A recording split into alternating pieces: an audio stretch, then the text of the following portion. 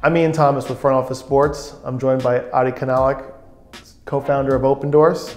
Big moment for opendorse right now. Right now you guys are launching sort of a new wave, new product. Yeah. Tell me a little about some of the direction you guys are going in and what's next for it.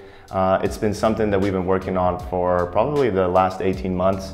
It's a culmination of everything that our partners have kind of wanted, needed, requested from us in the last 2 years. It's been super exciting, and I think it's going to be a really cool thing as we kind of go into this new world of serving all of our property, brand, and league partners with our solution, but also with the team that we have.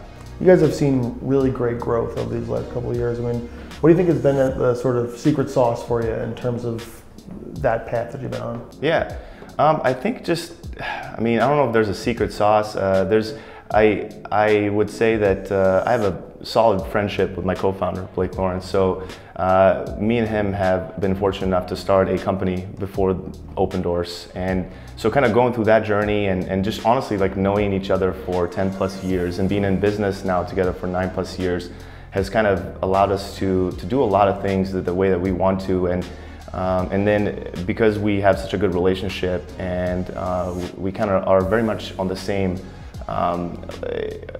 path with our vision, it's allowed us to really surround ourselves with great people and kind of building the baby that we have around those types of individuals. So at the core, I think what our partners love, or when we kind of get the unsolicited feedback, it goes back to, I love working with Jeff, I love working with Brandon, I love working with Sam.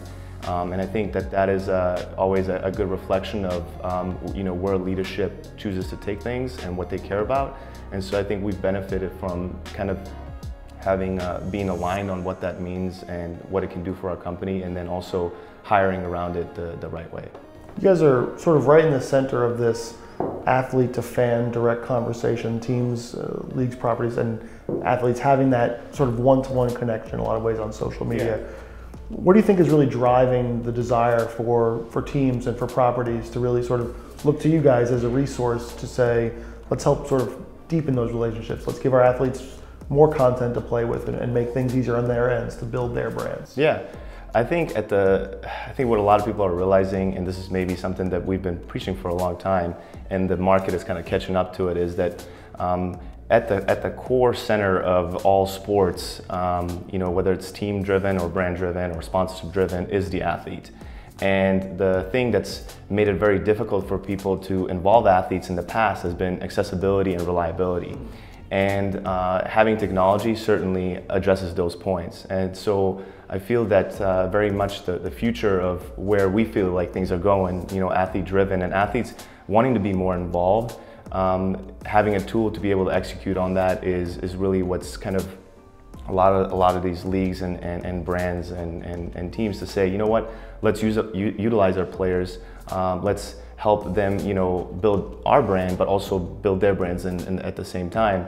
And I think that without technology, that scale just wouldn't have been possible. So even if people wanted to do this 5-10 years ago, I think that accessibility just wouldn't have been around. I know opendorse works with all different kinds of sports, all different kinds of properties, big to small and in between. I mean, how critical do you think this is for some of the smaller sports brands out there that are trying to gain traction, or even maybe sports like hockey where the players don't have the same profile as, say, their NBA players sometimes? Yeah, so I think when we first started this whole thing, some of the brands that we were working with, we were trying to change the kind of existing mindset, which was, I have to, in order to work with an athlete, to have a relationship, to do an endorsement, to have impact, have effectiveness in campaigns, I needed to spend a lot of money, and you had to do it with the Tom Brady's or the Peyton Mannings, with the big names. But what we realized is athletes of all, of all sports, and whether they're the starting quarterback or they're a kicker, they had influence too. And so making that connection, and again, it goes back to the accessibility. And so we've had these proved cases time and time over again where an athlete with 10,000 followers often ends up having more engagement metrics than a guy with 100,000 followers. And that's just because that passionate, fan base of the athlete with a smaller following, they're fully involved with that person, they're loyal to him. So then when brands are able to, build a campaign with 10 athletes, all with 10,000 followers, there's massive amount of impact. And once the athletes start to realize that, and kind of the ecosystem start to realize that, I think that's when you start to kind of see things take off, and people say, hey, let's get creative with this and see what we can do with it.